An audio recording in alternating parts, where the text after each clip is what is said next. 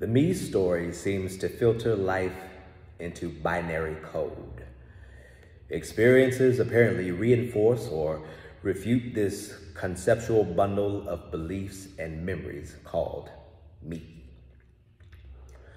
This imagined center, this dreamt solidity seems to constantly fend for safety and security, invariably based in ideas of past and future.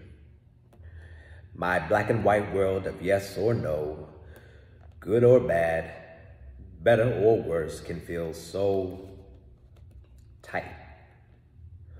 Something like a burning in the chest, a closing of the throat, shoulders hunched forward in defense against something out there, often indistinct. Pleasure is sought out and grasped tightly to try and keep. Displeasure is called wrong and desperately pushed away. My personal journey seeks an eventual, ultimate state of fulfillment, always somewhere else, often as a future arrival, recreation of a fantasized past moment or ideal state to maintain. In spiritual seeking, my personal journey can even be the story of one day when there is no longer me, self, ego, etc.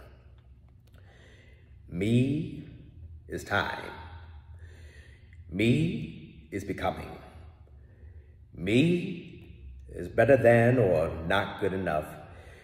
Me is hierarchy. Me is separation. Separation is dreamt. And there's nothing wrong with any of it. All there is this. This, here and now without there or other. This, before words. All there is home. Even the sense of separation, even the fairy tale of seeking and finding home, even the story of me. It is all wholly and completely what it is. So there is nowhere to get. No need to get away from the feeling of needing to get somewhere. No need to get away from the feeling of needing to get away, and no one to do it. There is no personal evolution that can bring completeness. Already, this is completeness. Thoughts, feelings, sensations, desires, stories, dreams. Simply free falling through free fall. It is all boundless, centerless spontaneity already. This is already unconditional love.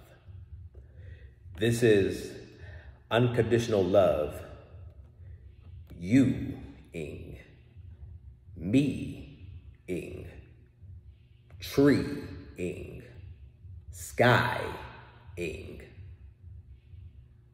being.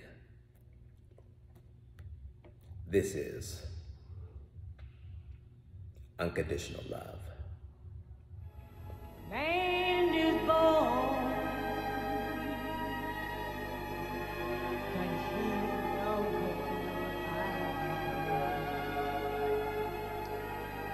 with a